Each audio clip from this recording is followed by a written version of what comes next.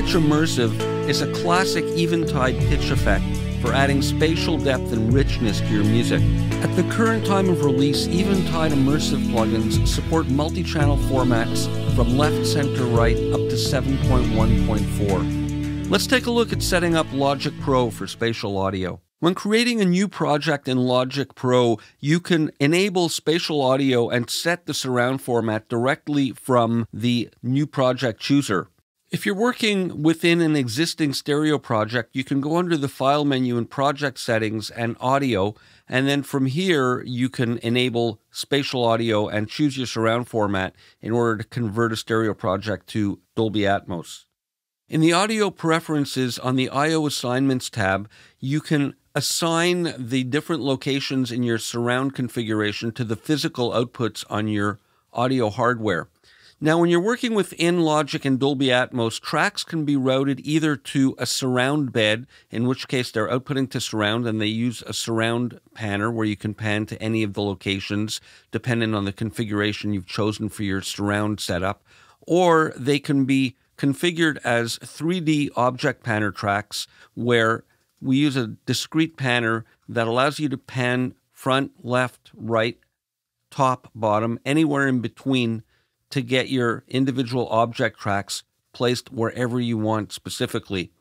Now, Logic will automatically enable a Dolby Atmos renderer plugin on the master output, and it's a good idea to move this down a couple of slots because what happens is the surround bed arrives at the master channel before the Atmos, where it gets upmixed to Dolby Atmos, and then the plugins after will monitor the Atmos signal.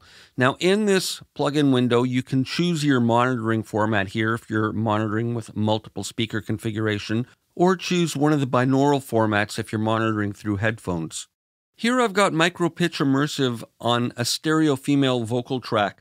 Now, MicroPitch Immersive will automatically upmix the input source to match the output configuration. So here we have a three-way switch, and on the input you can see the stereo left-right inputs, and on the output we see all the multi-channel destinations the audio is routed to.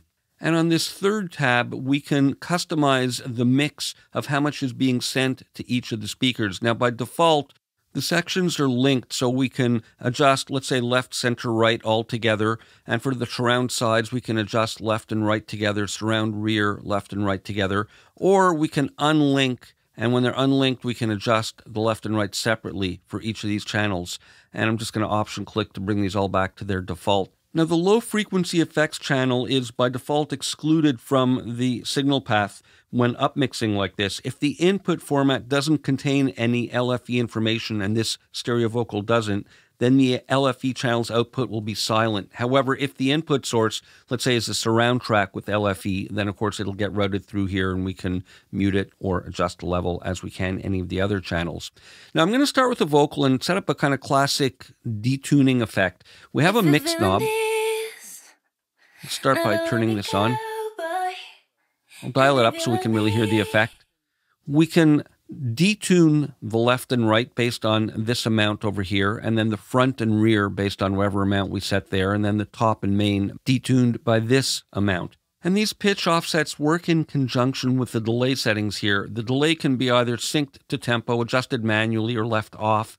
And we have a pre-delay to delay the onset of this pitch shifting, and then a delay loop for how much delay is going to be used before the signal is fed back in and repeated based on the amount of feedback that we have set here. And then we have crossfeed to mix left into right and right into left to kind of get each of the sides fed to the other for a nice, thicker, lusher effect. So I'll use a fairly quick pre-delay. So it's more reverb-like with a longer time here, kind of like a slap delay.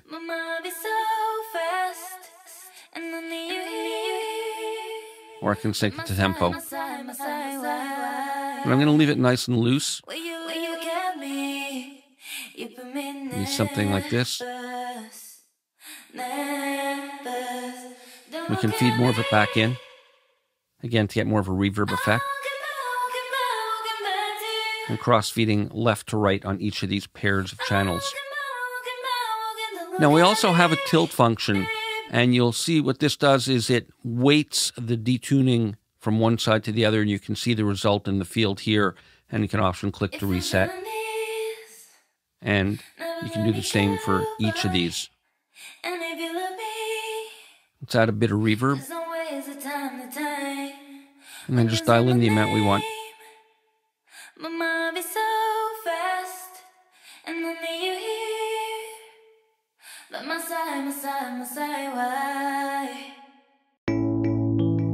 Here I've got a lovely Detune tempo synced delay on the Rhodes.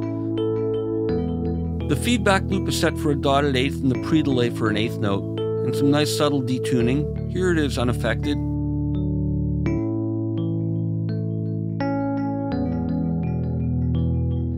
Now we can use the Morph slider to modulate any of the parameters, and it's an interesting way to get some of the pitch shifting moving from side to side. In addition to the tilt function, we can use this and automate it in our DAW. I'm going to set this to opposite values. And then we can automate this or manually control it to move the pitch shifting around between the different positions.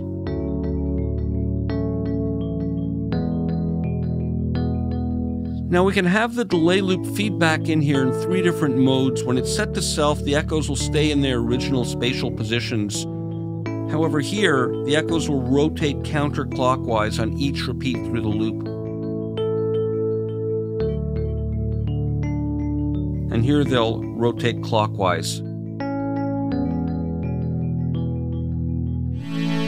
Now another way to modulate the pitch offsets is using the modulation control. Here I'm going to dial up the mix full so we can hear the effect. So here the pitch is moving at this speed. We can go faster or slower. And at this depth. And when we go above 100%, we're going through 0, so it modulates beyond the values here. And we can have the LFO take different shapes. We can go with a smoother sine wave. So very smooth or more angular square wave. Triangle. Again, faster or slower. Saw up or down. Or it ramps up and then goes straight down. Or random, and then blend it to taste.